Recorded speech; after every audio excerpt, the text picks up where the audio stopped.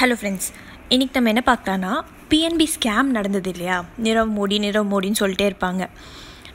PNB bank, Punjab national பேங்க்கும் Nirav மோடிக்கும் ஏதோ சம்மதம்னு சொல்லிட்டே இருப்பாங்க. பட் அதான் என்ன அப்படின்னு தெரியாது. ஸோ இது எதுக்கு நம்ம இப்போ ப்ரிலிம்ஸ் பார்க்கணும் அப்படின்னு சொல்லி ஃபர்ஸ்ட் பாயிண்ட். செகண்ட் ஒன்று, அந்த ஸ்கேம்லேருந்து என்ன கண்டுபிடிச்சோம் அப்படிங்கிறத பார்க்க போகிறோம். இது மெயின்ஸ் பர்ஸ்பெக்டிவில் என்னென்ன ஆன்சர் இதுக்கு தகுந்த மாதிரி எழுதலாம் அப்படின்னா, கவர்னன்ஸ், கவர்மெண்ட் மெஷினரி தான். ஸோ இந்த பேங்க்ஸ் எல்லாம் எதுக்கடியில் வருது? கவர்மெண்ட் மெஷினரி கடியில் தான் வருது. ஸோ அதில் ஏன் ஃபால்ட் இருக்குது அப்படின்னு சொல்லி பார்க்க போகிறோம். ஃபர்ஸ்ட் பார்த்துட்டிங்கன்னா, இப்போது நான் ஒரு சாதாரண எக்ஸாம்பிள்லேருந்து வரேன். இப்போ நீங்கள் ஒரு பிஸ்னஸ் பண்ணணுன்னு நினைக்கிறீங்க. அப்போ உங்கள்கிட்ட காசு இல்லை, மிடில் கிளாஸ். அப்போ என்ன பண்ணுறோம்? நம்ம போய்ட்டு என்ன பண்ணுவோம்? பேங்க்ட்ட அப்ரோச் பண்ணுவோம். இப்போ நீங்கள் இந்தியாவுக்குள்ளேயே பிஸ்னஸ் பண்ணுறீங்கன்னா இந்தியன் ருப்பியை வச்சு தான் பண்ணுவீங்க. அதனால் பேங்க்கில் 2 டைப் இருக்குது. ஒன்று இந்தியன் பேங்க்கு, இன்னொன்று ஃபாரின் பேங்க். இப்போ நம்ம இந்தியன் பேங்க்டே வாங்கலாம் இந்தியாவில் பண்ணுறதா இருந்தால். இதே ஒரு யூஎஸ்ஏயில் ஏதாவது ஒரு பிஸ்னஸ் பண்ணுறீங்கன்னு, இதுக்கு ஒரு எக்ஸாம்பிள் என்னென்னா, இப்போ பிளாஸ்டிக்லாம் யூஸ் பண்ணக்கூடாதுன்னு சொல்லிட்டாங்க. ஸோ இதில் ரிசர்ச் அண்ட் டெவலப்மெண்ட் எந்த கண்ட்ரி நிறையா பண்ணுதோ, எக்ஸாம்பிள் யூஎஸ்னு வச்சுக்கலாம். ஸோ அவங்கக்கிட்டேருந்து நம்ம என்ன பண்ணுவோம்? அந்த மெட்டீரியல்ஸில் இம்போர்ட் பண்ணுவோம். ஸோ அப்போ நம்ம என்ன பண்ணணும்? ஆப்வியஸாக அவங்களுக்கு டாலர்ஸில் தான் பே பண்ணணும்.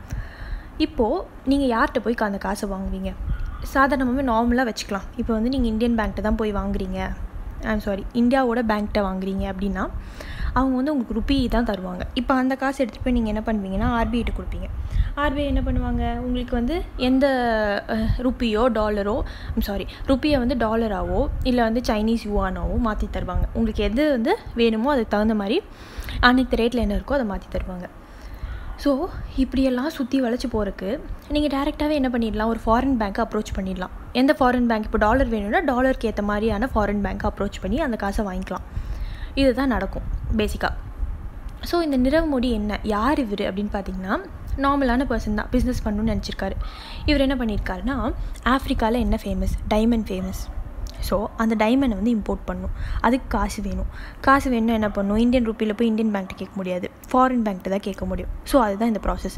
ஸோ இது என்னாச்சுன்னா, இவர் ஆஃப்ரிக்காவிலேருந்து டைமண்ட் வாங்கணும்னு பண்ணியிருக்காரு. அப்போ அவருக்கு டாலர் தேவைப்படுது. ஸோ நம்ம அந்த டாலர் அப்படிங்கிறது ஒரு பேஸ் மாதிரி வச்சுருக்கோம். இப்போ மோஸ்ட்டாக எந்த கண்ட்ரி கூட நம்ம ட்ரான்சாக்ட் பண்ணாலும், பிஸ்னஸ் பண்ணாலும் நம்ம டாலர் வச்சு தான் பண்ணுறோம். ஏன்னா அது இன்டர்நேஷ்னலாக அக்செப்ட் பண்ணிக்கிட்டோம். ஏன்னா ஒரு அமௌண்ட்டாக இருந்தால் நம்மளுக்கு ஈஸியாக இருக்கும் அப்படிங்கிறனால மோஸ்ட்டாக எல்லா கண்ட்ரிஸும் டாலர்ஸ் அக்செப்ட் பண்ணிக்கிட்டாங்க. ஸோ அதனால் என்னென்னா டாலர் வேணும் இவருக்கு. அதனால் இந்தியன் பேங்க்டையா இல்லை ஃபாரின் பேங்க்டையா அப்ரோச் பண்ணுறது அப்படின்னு பார்த்தீங்கன்னா, நான் சொன்ன எக்ஸாம்பிள். அப்படி இந்தியன் பேங்க்கிட்ட வாங்கினார்னா ஆர்பிஐட்ட போய் எக்ஸ்சேஞ்ச் பண்ணணும். அதே ஃபாரின் பேங்க் அப்ரோச் பண்ணார்னா டேரெக்டாக அந்த மணி ட்ரான்ஸ்ஃபர் ஆயிரும். யார்கிட்டருந்து இப்போ ஆஃப்ரிக்காவில் ஒரு மர்ச்சன்ட் இருக்காருன்னா அவருக்கு அந்த மணி டேரெக்டாக ட்ரான்ஸ்ஃபர் ஆயிரும். இதுதான் நடக்கும். ஸோ இந்த நிரவ் மோடி ஃபர்ஸ்ட் என்ன பண்ணியிருக்காருன்னா, ஃபாரின் பேங்க்கிட்ட போய் கேட்டிருக்காரு. அப்போ ஃபாரின் பேங்க் கேட்டிருக்கு, உன்னை எப்படி நாங்கள் நம்பி தரது? நீ என்ன பண்ணு, இந்தியன் பேங்க் இருக்குல்ல, இப்போ பஞ்சாப் நேஷ்னல் பேங்க் இருக்குல்ல, அதுக்கிட்ட போய் நீ போயிட்டு அவங்க அதுன்னு சொல்ல இவர் அதை சூஸ் பண்ணியிருக்காரு. ஏன் சூஸ் பண்ணாருன்னு சொல்கிறேன். இப்போ என்ன பண்ணியிருக்காருன்னா, உன்னை எப்படி நாங்கள் நம்புறது அப்படின்னு கேட்டுட்டு, நீ போய் எல்ஓயு வாங்கிட்டு வான்னு சொல்லியிருக்காங்க. அது என்ன எல்ஓயு அப்படின்னு பார்த்தீங்கன்னா, லெட்டர் ஆஃப் அண்டர்ஸ்டாண்டிங் அப்படின்னு சொல்லுவாங்க. ஸோ இந்த லெட்டர் ஆஃப் அண்டர்ஸ்டாண்டிங் யார்கிட்ட வாங்குறது அப்படின்னு பார்த்தீங்கன்னா, இவர் போய் பிஎன்பிகிட்ட வாங்குறாரு. ஏன் பிஎன்பிகிட்ட வாங்குறாரு? பிஎன்பி மட்டும் எதுக்கு அவர் கொடுத்துச்சு அப்படின்னு பார்த்தீங்கன்னா, ஏன் பிஎன்பி கொடுத்துச்சுன்னா, ஏன்னா அங்கே அவரோட ஃப்ரெண்ட் இருக்கார், அவரை வச்சு வாங்கியிருக்கு. எது? எல்ஓயு, லெட்டர் ஆஃப் அண்டர்ஸ்டாண்டிங். இப்போ என்ன நடந்திருக்குன்னா, எக்ஸாம்பிளுக்கு சொல்கிறேன், சும்மா $10 ஒரு $10 வாங்கியிருக்காரு. அது என்ன பண்ணுவார்? $10 பிஎன்பிகிட்டேருந்து வாங்கலை, $10 ஃபாரின் பேங்க்டேருந்து கேட்டிருக்காரு. அதனால் எல்ஓயு யார்கிட்டேருந்து வாங்கியிருக்காரு? பிஎன்பிகிட்டேருந்து வாங்கியிருக்காரு. இப்போ என்ன பண்ணியிருக்காரு? இந்த எல்ஓயு எடுத்துகிட்டு போய் இந்த ஃபாரின் பேங்க்கிட்ட கொடுப்பாரு. ஸோ இந்த ஃபாரின் பேங்க் ஓகே எல்ஓயு கொடுத்துட்டாங்க பிஎன்பி, அதனால் என்ன பண்ணுறோம், நாங்கள் அக்செப்ட் பண்ணிக்கிறோம், உனக்கு $10 லோன் தரோம் அப்படின்னு சொல்லியிருப்பாங்க. இப்போ இதில் என்ன விஷயம்னா, இதில் 3 பேர் இன்வால்வ் ஆகிருக்காங்க. யார்? ஒன்று ஃபாரின் பேங்க்கு, இன்னொன்று பிஎன்பி, இன்னொன்று நிரவ் மோடி. இப்போ நிரவ் மோடி காசை கட்டலைன்னா யார் பே பண்ணணும் அப்படின்னு ஒரு கேள்வி வரும். யார் பே பண்ணணும்? எல்ஓயு கொடுத்தது யார்? பஞ்சாப் நேஷ்னல் பேங்க்கு, அதுதான் பே பண்ணணும். இப்போ ஃபாரின் பேங்க்குக்கு இங்கே எந்த பிரச்சனையுமே இல்லை. அது சேஃபர் சைடில் இருக்குது. சேஃபர் சைடில் இல்லாதவர் யாருன்னு பார்த்தீங்கன்னா பிஎன்பி தான். பஞ்சாப் நேஷ்னல் பேங்க் தான் சேஃபர் சைடில் இல்லை. ஏன்னா நிரவ் மோடி காசு கட்டலைன்னா பஞ்சாப் நேஷ்னல் பேங்க் தான் காசு கட்டணும். யாருக்கு? ஃபாரின் பேங்க்கு. ஏன்னா அதில் லெட்டர் ஆஃப் அண்டர்ஸ்டாண்டிங் கொடுத்துருக்கு, அவன் கட்டலைனாலும் நான் கட்டுறேன் அப்படின்னு சொல்லியிருக்கோம். இதுதான் நடக்கும். இப்போ என்னென்னு பார்த்தீங்கன்னா, ஃபஸ்ட்டு லோன் கொடுத்தாங்க இல்லையா $10, அதுக்கு ஒரு சர்டன் டியூ டேட் கொடுத்துருப்பாங்க. எந்த லோன் வந்து முடியணுன்னாலும் ஒரு டியூ டேட் கொடுத்துருப்பாங்க. அந்த டியூ டேட் இப்போ எக்ஸாம்பிள் வந்து Feb 29 வச்சுக்கோங்க. ஸோ அந்த டேக்குள்ளே கட்டணும். ஆனால் இவர் என்ன பண்ணிடுறாரு, அந்த காசு வந்து அவருக்கு செம்ம ப்ராஃபிட் வந்துடுது அந்த டைமண்ட் பிஸ்னஸ்லேருந்து. இவர் என்ன பண்ணிடுறாரு, அந்த காசு எதுக்கு கட்டணும்னு சொல்லிட்டு கொஞ்சம் அதை வந்து வேறு இதில் இன்வெஸ்ட் பண்ணிட்டார் அந்த காசு. அதனால் திருப்பி என்ன பண்ணுறாருன்னா, போய் பிஎன்பிடியே வந்து இன்னொரு லெட்டர் ஆஃப் அண்டர்ஸ்டாண்டிங் கொடுங்க அப்படின்னு கேட்டிருக்காரு. இந்த டைம் எவ்வளோ அமௌண்ட் கேட்டிருக்காருன்னா $25 கேட்டிருக்காரு. ஸோ இது என்ன பண்ணுறாரு, திருப்பி வந்து அந்த எல்ஓயு எடுத்துகிட்டு போய் ஃபாரின் பேங்க்ட்டு கொடுக்குறாரு. ஃபாரின் பேங்க் வந்து என்ன பண்ணுறாங்க, ஓகே உன்னோட பழைய லோன் அமௌண்ட் வந்து 10, இப்போ வந்து 25 நீ வாங்கியிருக்க, ஸோ அதை கேன்சல் பண்ணிட்டா உனக்கு 15 நாங்கள் தரோன்னு சொல்லி கொடுப்பாங்க. இப்போ வந்து இதுவும் முடிச்சிடும். இப்போ வந்து டியூ டேட்டும் இதுக்கு வந்துடும். அந்த டியூ டேட்டில் என்ன பண்ணுவார், இதே மாதிரி ஃபஸ்ட் பண்ண ப்ராசஸ் மாதிரி அதுக்கு ஒரு 5 நாளைக்கு முன்னாடி போய் பஞ்சாப் நேஷனல் பேங்க்ட்ட என்ன பண்ணுவார், ஒரு லெட்டர் ஆஃப் அண்டர்ஸ்டாண்டிங் வாங்கி திருப்பி அதை கொண்டு போய் ஃபாரின் பேங்க்ட்ட கொடுத்து அந்த ஃபாரின் பேங்க் என்ன பண்ணும், ஓகே பழைய அமௌண்ட்டை வந்து டிடெக்ட் பண்ணிவிட்டு புது அமௌண்ட்டு கொடுக்கும், எவ்வளோ ரிமைனிங் அமௌண்ட் இருக்கோ அதை கொடுக்கும். ஸோ இந்த மாதிரி வந்து 10லேருந்து ஆரம்பித்து 25 போய் $100 போய், இது சும்மா எக்ஸாம்பிள். கடைசியில் எவ்வளோ முடிஞ்சிருக்குன்னு பார்த்தீங்கன்னா கிட்டத்தட்ட 2018 தப்பாக கேல்குலேட் பண்ணிட்டாங்க. எவ்வளோ 546 some crore அப்படின்னு கேல்குலேட் பண்ணிட்டாங்க. டோட்டலாக 12,000 crore வந்து அவர் இந்த மாதிரி எல்ஓயு வாங்கி வாங்கி பண்ணியிருக்காரு. இதுதான் நடந்திருக்கு.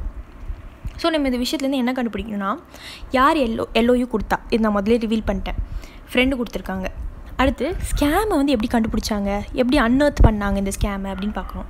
ஸோ நான் ஃபர்ஸ்ட் ஆப்ஷன் சொல்லிட்டேன், ஃப்ரெண்டு ஒருத்தர் இருந்திருக்காரு, அவர் வந்து கொடுத்துருக்காருன்னு.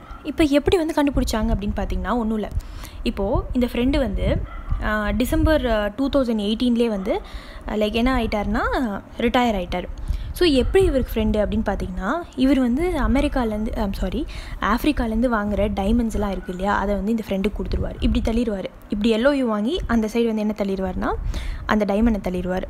ஆனால் இதில் என்ன விஷயம்னா, நிரவ் மோடிக்கு அவர் December 2017 வந்து ரிட்டையர் ஆகிட்டாருன்னு தெரியல. அந்த விஷயம் 2018 Jan வந்துருச்சு. அப்போ என்ன ஆயிருக்காருன்னா, நிரவ் மோடியோட கைஸ், தட் இஸ் நிரவ் மோடியோட ஆளுங்க, அவர் ஆஃபீஸில் வேலை செய்கிற ஆளுங்கன்னு வச்சுக்கோங்க. அவங்க வந்துட்டு என்ன பண்ணியிருக்காங்க, போயிட்டு பிஎன்பிட்ட எல்ஓயு வேணும் அப்படின்னு சொல்லி கேட்டிருக்காங்க. இந்த இடத்துல என்ன ஆயிருக்கும், அவரோட ஃப்ரெண்டு போய் அந்த சீட்டில் வேறு ஒருத்தர் வந்து உட்காந்துருப்பார். அந்த ஆஃபீஸர், கரண்ட் ஆஃபீஸர் வந்து இப்போ வேறு.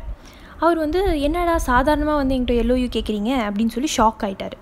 ஷாக் ஆனப்போ என்னாச்சு, சரி உங்கள் இவ்வளோ அமௌண்ட் வந்து எல்ஓயு கேட்குறீங்களே, உங்களை எப்படி நாங்கள் நம்புறதுன்னு திருப்பி ஃபஸ்ட்லேருந்து வராரு அவர். ஸோ வந்து என்ன கேட்குறாருன்னா, கரண்ட் அக்கௌண்ட் பிஎன்பியில் வச்சுருக்கீங்களா அப்படின்னு கேட்குறாரு. செகண்ட் வந்து டெபாசிட் ஏதாவது மணி பிஎன்பியில் போட்டு வச்சுருக்கீங்களான்னு கேட்டிருக்காரு.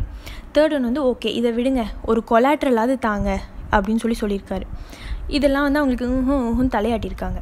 அடுத்து ஃபோர்த் ஒன்று வந்து என்ன கேட்டிருக்காருன்னா, சரி எதுவும் தராதிங்க, உங்களோட அசெட் இருக்கும் இல்லையா, நீங்கள் நிறைய அசெட்ஸ் வச்சுருப்பீங்க, பில்டிங்கு அது இதுன்ட்டு, அதை வந்து பிளெட்ஜ் பண்ணுங்கள், இது வந்து காசை நீங்கள் திருப்பி கட்டலைன்னா இதை நாங்கள் எடுத்துக்கிறோம் அப்படின்னு சொல்லிட்டு, நீங்கள் இதை எடுத்துக்கலாம் அப்படின்னு சொல்லிட்டு நீங்கள் பிளெட்ஜ் பண்ணுங்கள், ஓகே சொல்லுங்கள் அப்படின்னு சொல்கிறாரு. அவனுங்க வந்து என்ன சொல்லியிருக்கானுங்க, இல்லை இது ஒன்றும் புதுசு இல்லை, நாங்கள் எதுவும் பிளெட்ஜெல்லாம் பண்ண மாட்டோம், நாங்கள் நார்மலாக தான் எல்ஓயு வாங்கிட்டுருக்கோம் அப்படின்னு சொல்லியிருக்காங்க. ஸோ இதுலேருந்து என்ன கண்டுபிடிச்சதுன்னா, மெனி டைம்ஸ் ப்ரீவியஸாக நாங்கள் வந்து எல்ஓயு வாங்கியிருக்கோம், நீ என்ன பேசிகிட்டு இருக்க, நீ எல்ஓயு கொடுன்னு சொல்லிட்டு அவங்க டிமாண்ட் பண்ணியிருக்காங்க. அப்போ தான் வந்து இவர் என்ன பண்ணியிருக்காரு, ஓகே இங்கே ஏதோ தப்பு நடக்குது அப்படின்னு சொல்லிட்டு சிபிஐட்ட இதை ரிப்போர்ட் பண்ணியிருக்காரு. அப்புறம் சிபிஐ வந்து நோண்டி பார்த்து அப்புறம் தெரிஞ்சது தான் என்னென்னா, நிரவ் மோடி வந்து என்ன பண்ணியிருக்காரு, ஏதோ ஸ்கேம் பண்ணியிருக்காரு. அப்புறம் தான் இந்த பிஎன்பி ஸ்கேமை வந்து அன்அர்த் பண்ணியிருக்காங்க. இதுதான் நடந்தது. ஸோ இது வந்து நம்ம ஏன் பார்த்தோம் அப்படின்னா, இந்த பேக்ரவுண்ட் தெரியாமல் நம்ம வந்து இந்த எக்கனாமிக்ஸ் கொஸ்டினை ஆன்சர் பண்ண முடியாது. இது ஏன்னா இப்போ கரண்ட்டாக நடக்கிற ஈவெண்ட்லேருந்து தான் வந்து மோஸ்ட்டாக வந்து எக்கனாமிக்ஸ் கொஸ்டின் வந்து ஸ்ட்ரைவ் ஆகிட்டுருக்கு. ஸோ அதனால தான் வந்து இந்த பேக்ரவுண்ட். இப்போது வந்து யூபிஎஸ்சிக்கு சம்மந்தமாக இருக்கிற இதெல்லாம் பார்க்கலாம். இப்போ இதில் வந்து எல்ஓயுனா என்ன அப்படின்னு ஃபர்ஸ்ட் பார்க்கலாம். எல்ஓயுனா என்ன அப்படின்னு பார்த்தீங்கன்னா, இந்த பிஎன்பி நான் ஆல்ரெடி சொல்லிட்டேன், அதே மெசேஜ் தான் இதில்.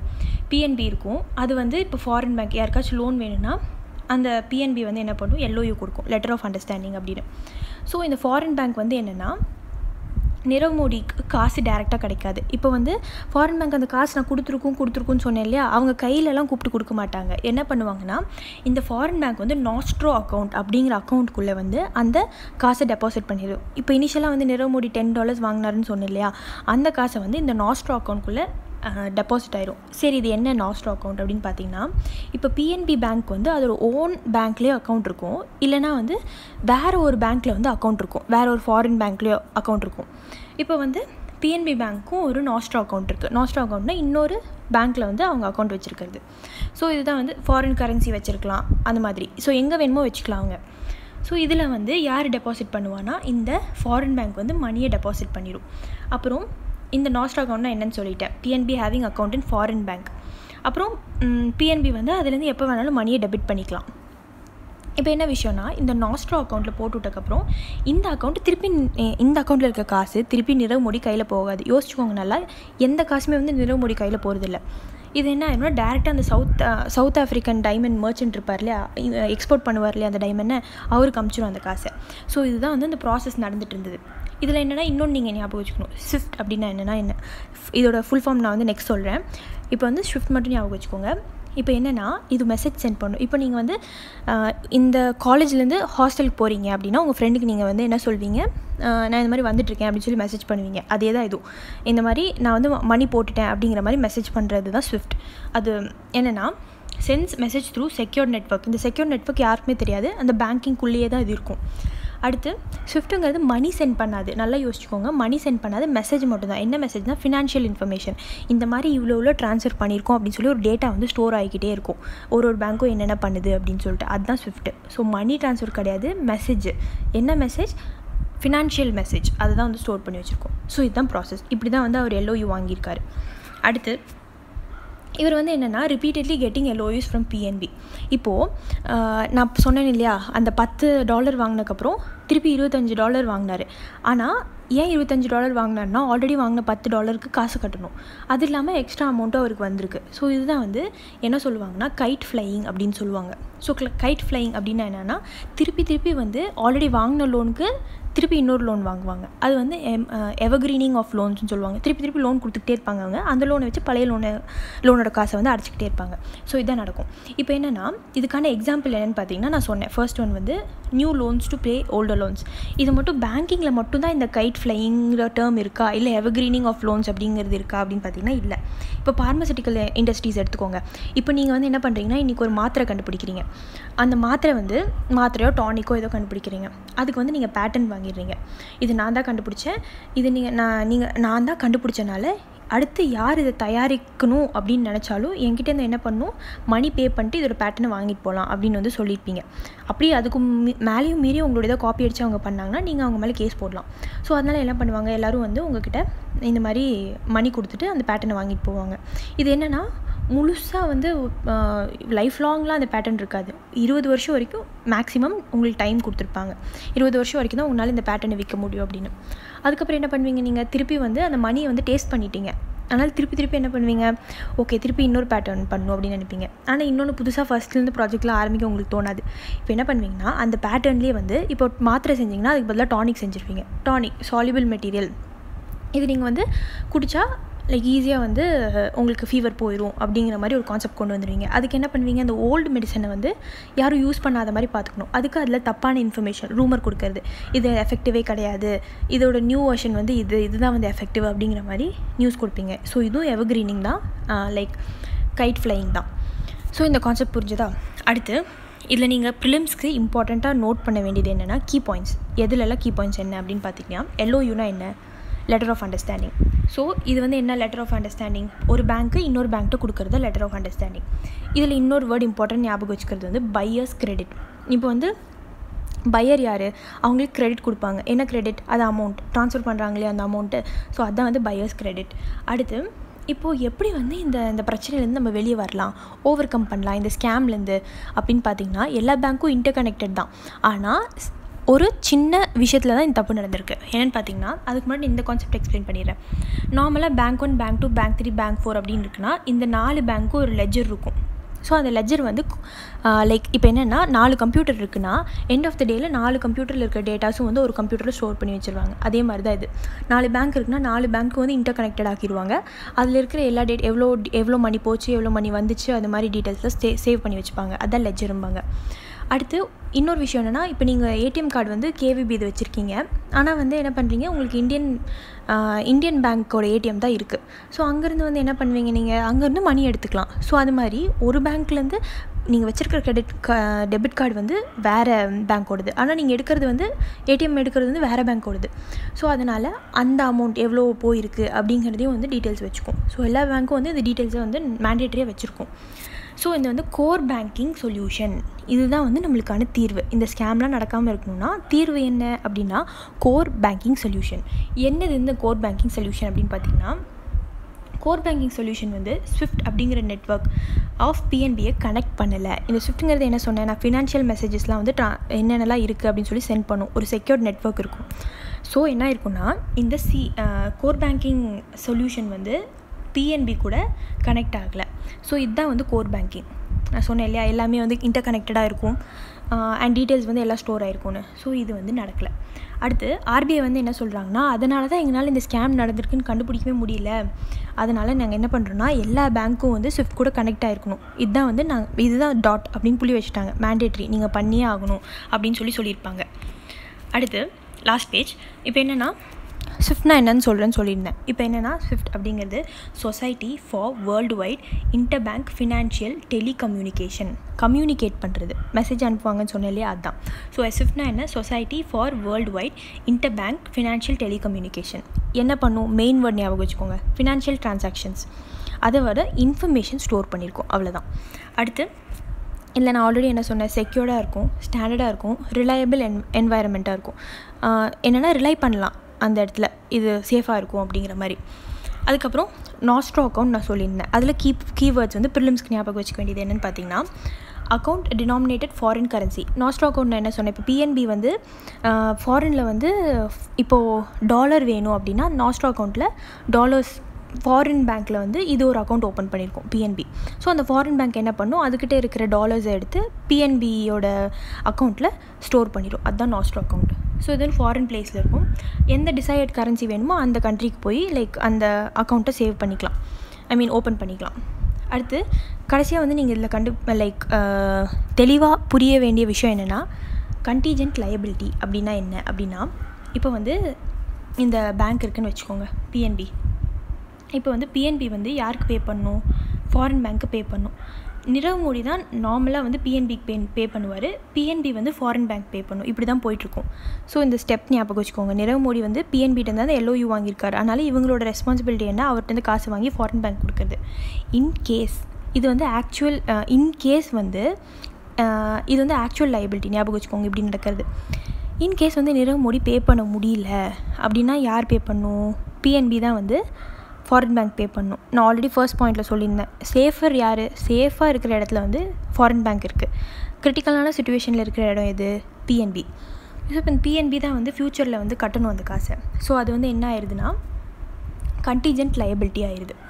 ஆக்சுவல் லயபிலிட்டி வந்து நார்மல் சுச்சுவேஷனில் நடக்கிறது, நிரவ் மோடி பே பண்ணுவார் பிஎன்பிகிட்ட, பிஎன்பி வந்து ஃபாரின் பேங்க்கிட்ட பே பண்ணும். இன்கேஸ் வந்து நிரவ் மோடி பே பண்ண முடியல அப்படின்னா அது வந்து ஃப்யூச்சரில் ஒரு ப்ராப்ளம் ஆயிரும், நெகட்டிவ் அவுட்கம் கொடுக்கும். ஸோ அதுதான் வந்து கண்டிஜென்ட் லயபிலிட்டி. ஸோ இதுதான் சொல்கிறாங்க. ஸோ இது மேபி வந்து மோஸ்ட் ஆஃப் த கேசஸில் வந்து என்னென்ன கீவேர்ட்ஸ் அப்படின்னு சொல்லி ஞாபகம் வச்சுக்கோங்க. Okay friends, thank you.